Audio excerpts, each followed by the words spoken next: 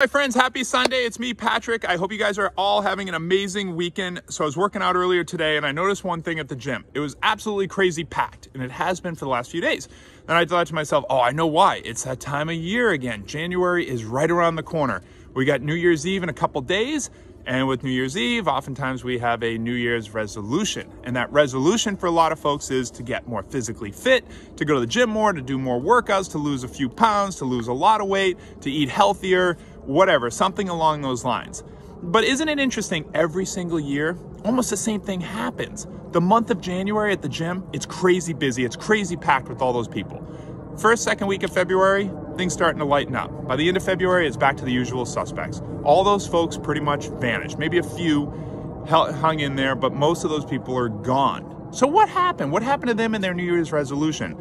Well, let me explain what happened. I'll give you a couple basic tips so that your New Year's resolution this year really sticks and you can execute on it and see the results that you set out to accomplish.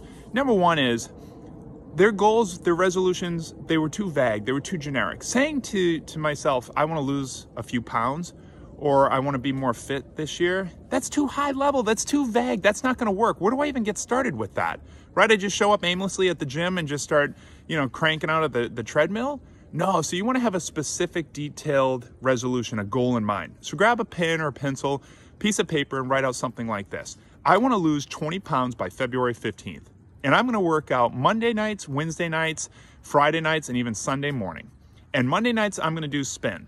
Wednesday nights, I'm going to hit the treadmill, and I'm going to do 4 miles. Friday nights, I'm going to focus on X. And now you're starting to build a structure, some details around the goal, right? So it's more specific. You've given yourself a time frame. You've given yourself the goal of losing, 15 or 20 pounds by the middle of February.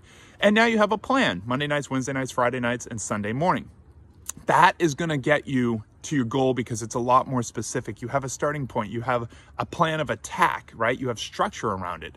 And it's written out. And when you write something out, you're so much more likely to accomplish it versus just a thought in your mind. So first thing is, be more specific with your actual resolution and write it out. Put some details into it. You don't have to complicate it.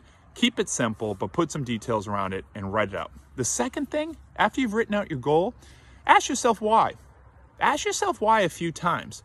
So if I ask you, well, why do you want to lose, a few pounds in January? Why do you want to lose, whatever it was, 15, 20 pounds by middle of February? You might say something like, well, because I know I've packed on some weight this year and I need to shed that. Okay, write that out. And then I want you to ask yourself why a second time. So you said you packed on some weight this year and you want to lose it. Okay, but why? And then you might find yourself struggling a little bit to answer the question. You might say, well, maybe because I don't need that weight, or I looked in the mirror and I didn't like what I saw. Okay, write that out. Then ask yourself why a third time. If you can ask yourself why 4 or 5 times, you're going to get at a deep underlying root why, a real strong why, a purpose behind the goal that you're setting out to accomplish. And the reason you want to strike a chord, that you really want to have a strong why, is because you're going to face challenges. You're going to face resistance. It's going to be frustrating. It's not all rainbows and unicorns. You're going to show up at the gym for the first week and you're going to be all happy and all exciting and it's a new plan and everything. You might see a pound or two shed away and all results. And then the second week and third week, it's going to get a little more sticky, a little challenging, or maybe you have to work late one night and you're thinking, now I got to go to the gym too.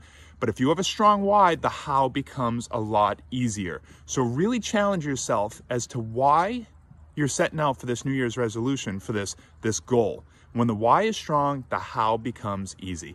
So again, just to recap, you've got a more specific resolution / goal. It's written out.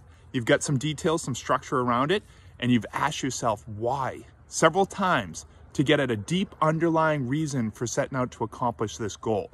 You are going to be so far more likely of accomplishing your goal this year and losing weight or being more physically fit than versus, standing there on New Year's Eve before the big ball drops or whatever and saying, well, I definitely want to shave off a few pounds this year. I'm going to hit it hard in January, right? So if that happened to you last year or in a prior year, this is how you can change it if you really want to attack your New Year's resolution and be really serious about it.